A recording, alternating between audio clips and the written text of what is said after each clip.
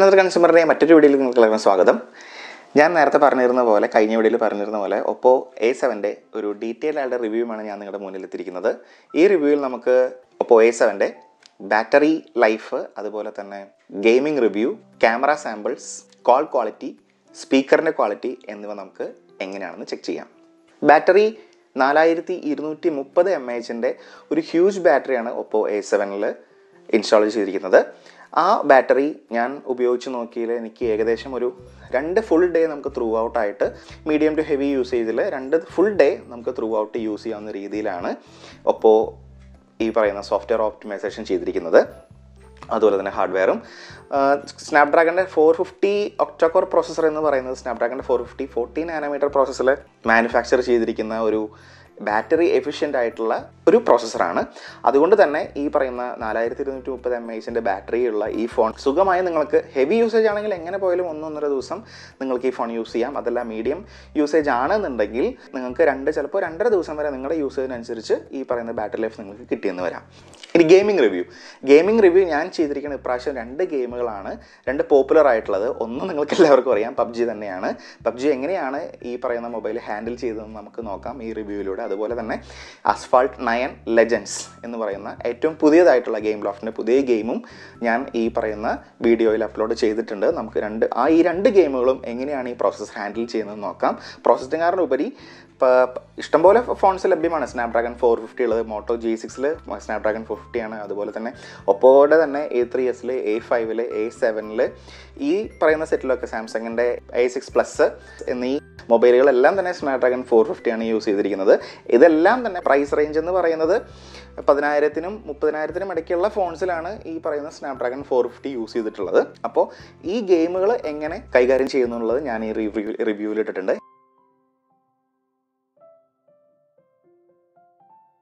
നമ്മളിപ്പോൾ Oppo A7ന്റെ gaming റിവ്യൂവിലേക്ക് കിടക്കുകയാണ്. നമ്മളിപ്പോൾ Asphalt 9 ആണ് റിവ്യൂവിന് വേണ്ടി എടുത്തിരിക്കുന്നത്. Asphalt റിവ്യൂ ഈ സ്നാപ്ഡ്രാഗൺ 450 എങ്ങനെ ഹാൻഡിൽ ചെയ്യണമെന്ന് നോക്കാം.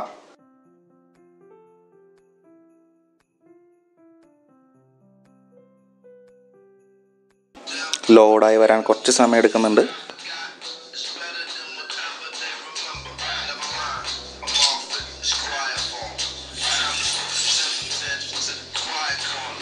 ഗ്രാഫിക്സ് വലിയ കുഴപ്പമില്ലാണ്ട് ഹാൻഡിൽ ചെയ്യുന്നു തോന്നുന്നുണ്ട് സ്നാപ്ഡ്രാഗൺ 450.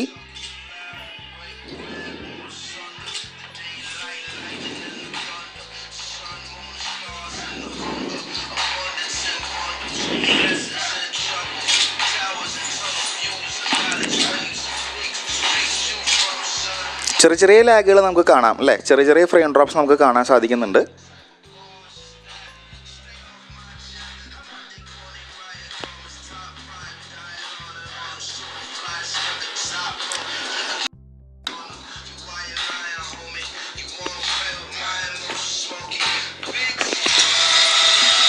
നമ്മുടെ ഗെയിം അങ്ങനെ ലോഡായി വന്നുകൊണ്ടിരിക്കുകയാണ്.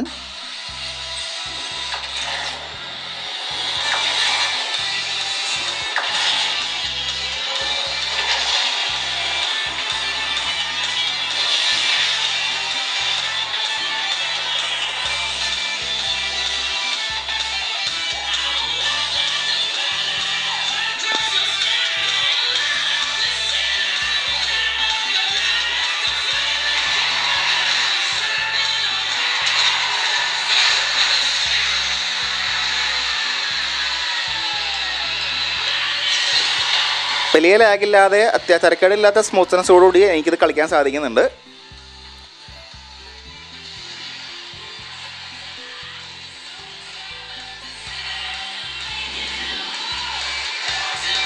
ഒപ്പോൻ്റെ സോഫ്റ്റ്വെയർ ഓപ്റ്റിമൈസേഷൻ പറയാതെ വയ്യ. ഈ ഒരു കോൾകോം സ്നാപ്ഡ്രാഗൺ 450 വെച്ചിട്ട് അവർ ഈ പറയുന്ന Asphalt 9 കളിക്കത്തക്ക രീതിയിൽ അവർ സെറ്റ് ചെയ്തിട്ടുണ്ട്.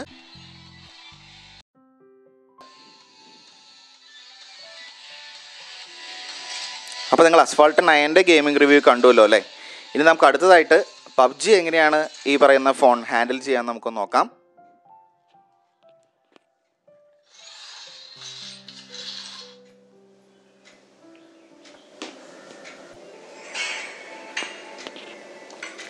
പബ്ജി ലോഡായി വന്നിട്ടുണ്ട്.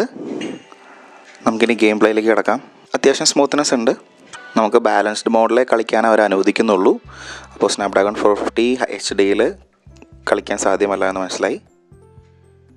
സോ ഓപ്പോ A7 നമുക്ക് ഈ പറയുന്ന HD റെസൊല്യൂഷനിൽ കളിക്കാൻ സാധ്യമല്ല. ബാലൻസ്ഡ് മോഡിലേ അവർ കളിക്കാൻ അനുവദിക്കുന്നുള്ളൂ.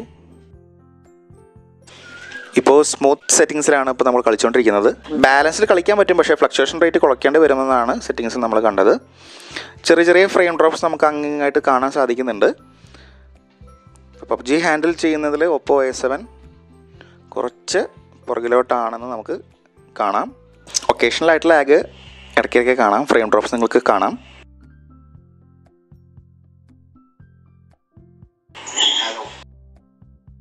എന്നാലും ഈ ഗെയിം കളിക്കണം എന്നുള്ളവർക്ക് ഒരു കുഴപ്പമില്ലാതെ കളിക്കാം. ഗെയിം പ്ലേയുടെ ഇടയിൽ ചെറിയൊരു ചൂട് ഫീൽ ചെയ്യുന്നുണ്ട്. ഹാൻഡ്സെറ്റ് ചെറുതായിട്ട് ചൂടാവുന്നുണ്ട്. ഇൻറ്റൻസ് ആയിട്ടുള്ള ഇൻറ്റൻസ് ആയിട്ടുള്ള ഗെയിംസ് ആയിരുന്നല്ലോ നമ്മൾ കളിച്ച അസ്ഫാൾട്ട് 9 അതുപോലെ ഇപ്പോൾ കളിച്ചുകൊണ്ടിരിക്കുന്ന PUBGയും.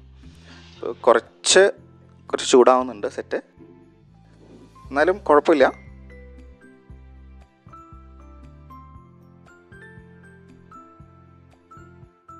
ചെറിയൊരു ഫ്രെയിം ഡ്രോപ്പ് കൂടെ നിങ്ങൾക്ക് കാണാൻ സാധിച്ചിട്ടുണ്ടാവും.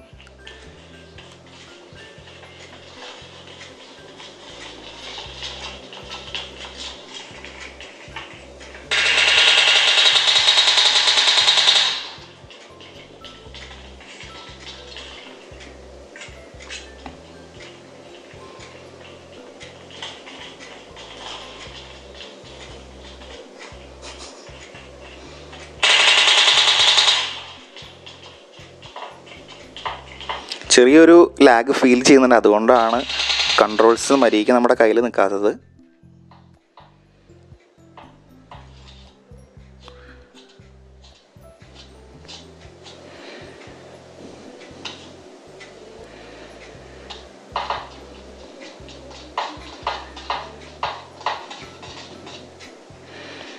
സോ ഫ്രണ്ട്സ്, ഇപ്പോൾ അസ്ഫാൾട്ട് 9 അത്യാവശ്യം ലാഗില്ലാതെ നമുക്ക് കളിക്കാൻ പറ്റി. പക്ഷേ PUBG നമുക്ക് സ്മൂത്ത് സെറ്റിങ്സിലേ ഇപ്പോൾ കളിക്കാൻ സാധിക്കുന്നുള്ളൂ. നിങ്ങൾ ശ്രദ്ധിച്ചിട്ടുണ്ടാവും, അത്യാവശ്യം ചില ഫ്രെയിം ഡ്രോപ്സുകളും അതുപോലെ തന്നെ ചെറിയൊരു ലാഗ് നിങ്ങൾക്ക് ഈ ഗെയിം കളിക്കുന്നതിനിടയിൽ നിങ്ങൾക്ക് ഫീൽ ചെയ്യാം. സോ ഇത്രയുമാണ് നമ്മുടെ ഗെയിമിംഗ് റിവ്യൂ.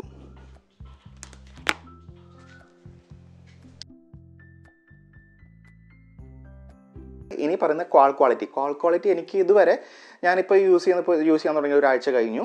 എന്നാലും ഒരു തവണ പോലും എനിക്കൊരു കോൾ ഡ്രോപ്പ് ഞാൻ നോട്ട് ചെയ്തിട്ടില്ല. നമുക്ക് 2 സിമ്മുകളിലും ഒരേ സമയം വോൾട്ട് ലഭ്യമാണ്. അതായത് 2 ജിയോ സിം നമുക്ക് ഒരേ സമയം നമുക്ക് യൂസ് ചെയ്യാൻ പറ്റും. അല്ലാന്നുണ്ടെങ്കിൽ ഞാൻ യൂസ് ചെയ്യുന്ന പോലെ ഞാനൊരു ജിയോ സിമ്മും എൻ്റെ ഒരു എയർടെൽ സിമ്മുമാണ് ഞാൻ യൂസ് ചെയ്തിട്ടുള്ളത്. അതുപോലെ തന്നെ സ്വിച്ച് ചെയ്യാനുണ്ട്. നെറ്റ്വർക്ക് സ്വിച്ച് ചെയ്യുന്നതിലും യാതൊരു ബുദ്ധിമുട്ടും ഞാൻ ശ്രദ്ധിച്ചിട്ടില്ല. റിയർ ക്യാമറ ഞാൻ കഴിഞ്ഞ വീഡിയോയിൽ പറഞ്ഞിരുന്നു, അൺബോക്സിങ്ങിൽ പറഞ്ഞിരുന്നു. Rear camera 13 mega പിക്സലിൻ്റെയും 2 mega പിക്സലിൻ്റെയും combinations ഉള്ള ഒരു ഡ്യുവൽ റിയർ ക്യാമറ സെറ്റപ്പാണ് ഓപ്പോ A6 ഉള്ളത്. അതുപോലെ ഫ്രണ്ടിൽ 16 മെഗാ പിക്സലിൻ്റെ ഒരു സെൽഫി ക്യാമറയുമാണ്.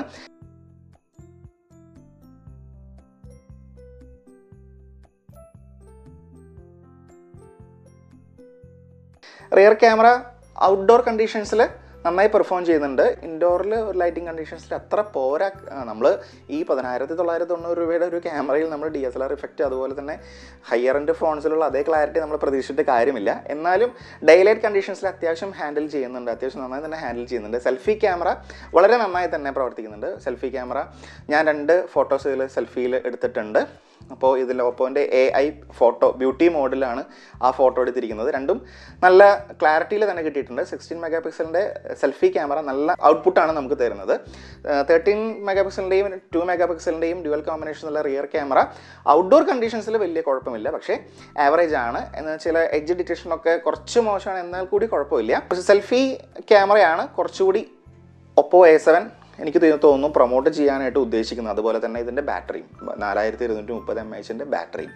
ഇനി ഓവറോൾ ഫീൽ എന്ന് പറയുന്നത് കയ്യിൽ നമുക്ക് കുഴപ്പമില്ലാതെ 1 ഹാൻഡഡ് യൂസ് സുഖമായിട്ട് പറ്റുന്നുണ്ട്. 6.2 ഇഞ്ച് എന്നുള്ളത് നമുക്ക് ഫീൽ ചെയ്യില്ല.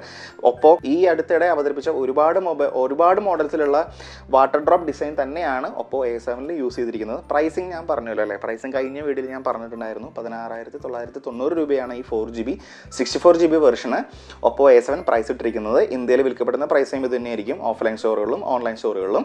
കഴിഞ്ഞ വീഡിയോയിൽ നമ്മൾ ഫിംഗർ പ്രിൻറ്റ് റെക്കഗ്നിഷൻ നമ്മൾ നോക്കിയിരുന്നു അല്ലേ. ഫിംഗർ പ്രിൻറ്റ് ഇത് നമുക്ക് പവർ ബട്ടൺ പ്രസ് ചെയ്യാതെ തന്നെ നമുക്ക് എന്ത് ചെയ്യാം, ഈ ഒറ്റ ഫിംഗർ യൂസ് ചെയ്തിട്ട് നമുക്ക് അൺലോക്ക് ആക്കാനായിട്ട് സാധിക്കുന്നുണ്ട്. വളരെ ഫാസ്റ്റ് ആയിട്ടുള്ള ഫിംഗർ പ്രിൻറ്റ് അൺലോക്കാണ്.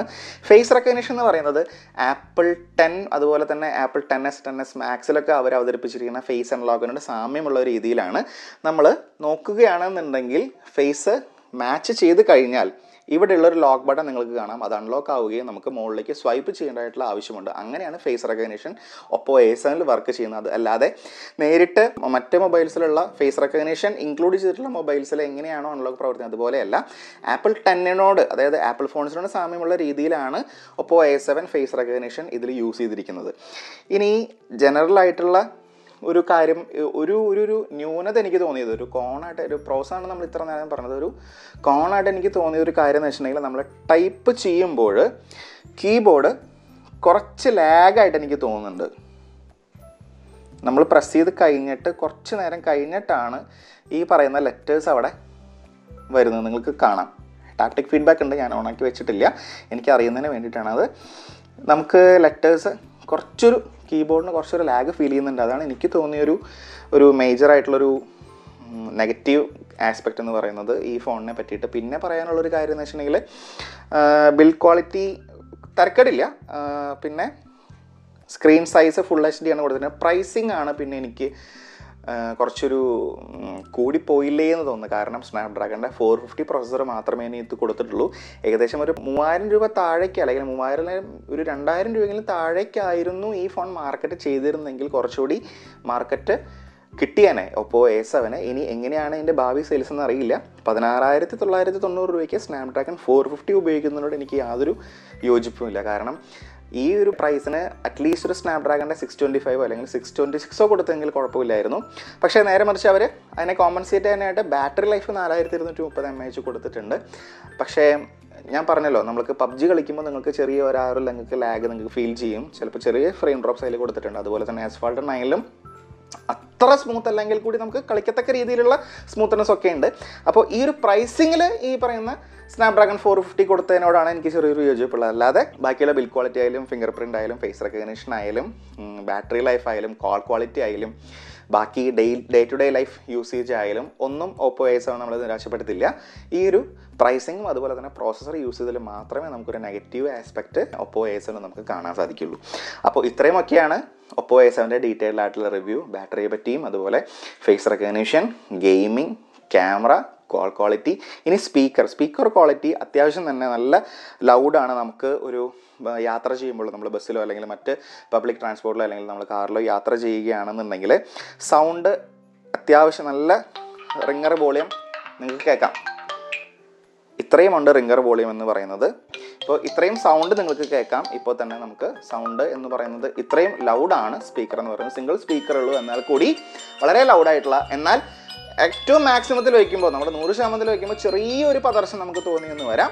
എന്നാലും വലിയ തിരക്കേടില്ലാത്തൊരു സ്പീക്കർ തന്നെയാണ് Oppo A7 പ്രൊവൈഡ് ചെയ്തിരിക്കുന്നത്. ഇത്രയുമാണ് Oppo A7ൻ്റെ ഡീറ്റെയിൽ ആയിട്ട് റിവ്യൂ. നിങ്ങൾക്ക് എല്ലാവർക്കും റിവ്യൂ ഇഷ്ടപ്പെട്ടെന്ന് വിചാരിക്കുന്നു. ഇഷ്ടപ്പെട്ടവർ എന്തായാലും വെറുതെ കണ്ടിട്ട് പോകാതെ ആ സബ്സ്ക്രൈബ് ബട്ടനും കൂടി ഒന്ന് പ്രസ് ചെയ്ത് പോവുക. അതുപോലെ തന്നെ തൊട്ടടുത്തുള്ള നോട്ടിഫിക്കേഷൻ ബട്ടണും പ്രസ് ചെയ്യുക. അടുത്ത വീഡിയോയുമായി ഉടൻ തന്നെ നിങ്ങളുടെ മുമ്പിൽ ഞാൻ എത്തുന്നതാണ്. അതുവരേക്കും ബൈ.